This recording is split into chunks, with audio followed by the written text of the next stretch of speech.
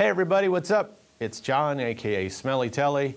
I'm hanging out here in Evansville, Indiana at moremusicandmoreguitars.com. And look, I actually have a Telly in my lap today, which is great, you know, because they are my favorite kind of guitars. I love all guitars, just so you know, but if I could only have one, it'd be a Telly. And it's the Telly, very similar to this. My number one actually is a 51 Telecaster. And this is pretty darn close to that. So this is the American original Telecaster 50s, and it's almost 100% spec to, you know, how they were in the 50s, except for one thing, what we'll talk about. As far as like the appointments, it's a Telly. Like there's no special switchings or locking tuners or anything like that. What you see is what you get, which is, for a lot of us Telly owners, that's all we need or want. We'll start up here. These are the American Vintage Deluxe tuners. I love these kind of tuners. If I can't have locking tuners, I love these. The ones that got the slots in them, so you cut the strings just right and put them in.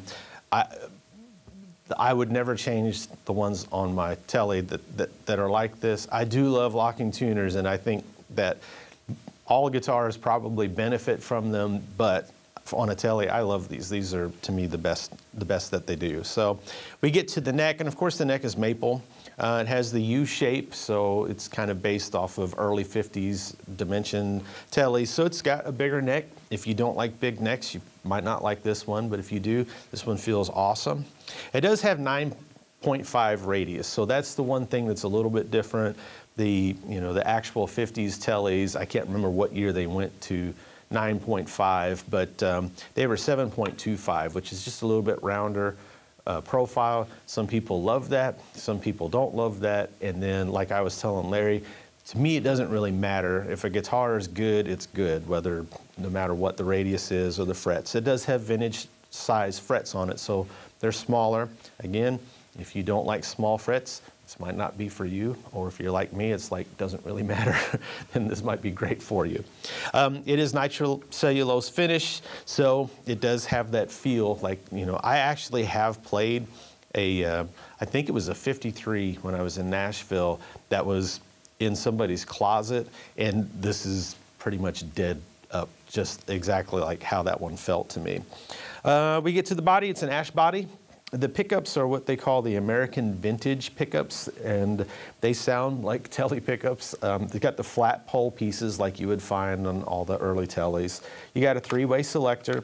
Now, they didn't go so far as to put in the weird bass sounding circuit.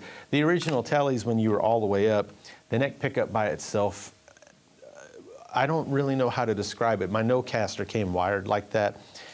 It's what I would call unusable. I think what they were going for was to have a real bassy sound so that guitar players could flip up to the neck position and cover bass lines, I think is what he was going for.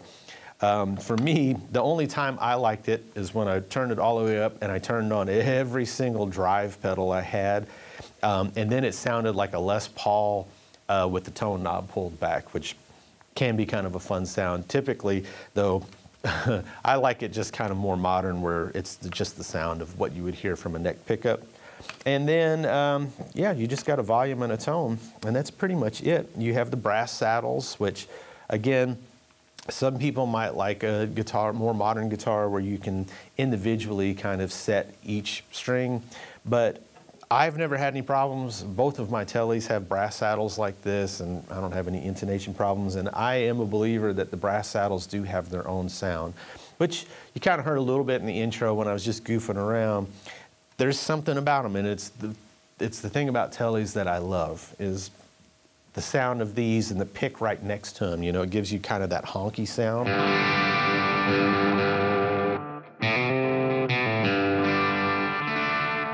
And of course, you can move farther up, and it's a little bit smoother. So we heard some dirty sounds, but let's go to the clean sounds for just a second. It's a great sounding bridge pickup. I've said it probably numerous times in the videos. I'm actually, though I love Tellys, I'm not a huge fan of Telly neck pickups. This one sounds great. nice and full compared to the bridge.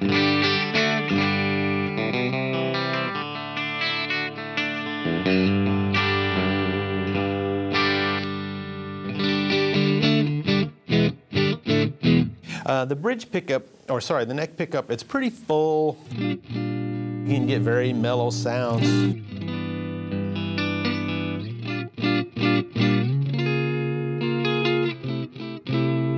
I see actually a lot of jazz players. Tim Lurch, check out Tim Lurch if you can. Fantastic jazz teacher and player. He's always playing a Tele, always. Very full sounding. Middle, you know, I guess you can get kind of funky.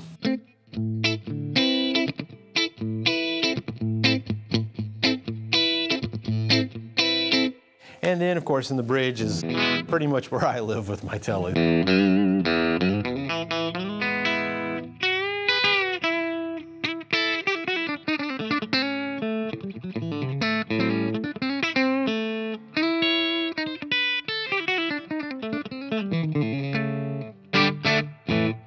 All right, let's go to some dirty sounds. You heard some of the bridge already.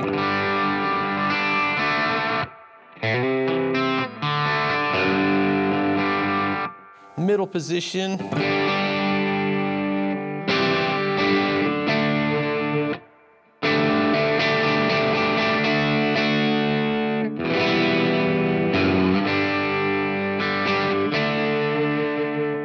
I don't know if you're all seeing this, how close I picked down to the brass saddles. I think that's the sound of Teles, is finding that right spot.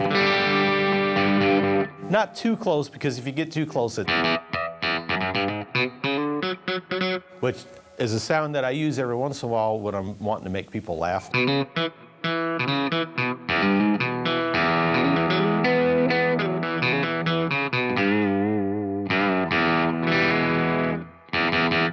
And then we'll go to the neck pickup.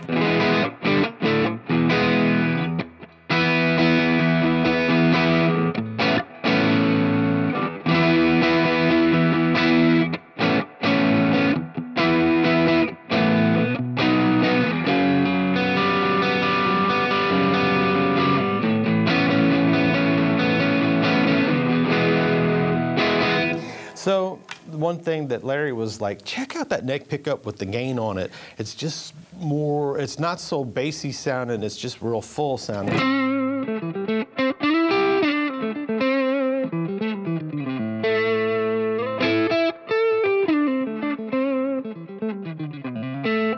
I don't care what anybody says. I say this, no one's ever gonna change my mind. You can do anything with a Tele. I don't care what anyone says. I mean, anything. You can do anything with the Tele. The bridge pickup is too biting for you. Look at that.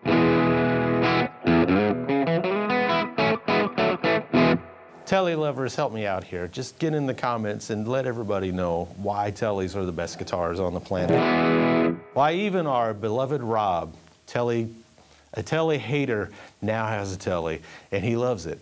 You know how I know? Because he keeps posting pictures of himself with it on social media, with him hugging it and sleeping with it and kissing on it.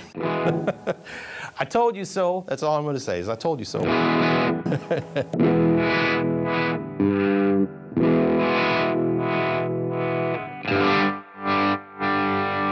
Now, if this was my guitar, what I would do, I would turn this around. I would flip it, put my volume here, tone here, and then selector down there so that I could reach it. It's a Bill Kirchen thing. I didn't come up with that.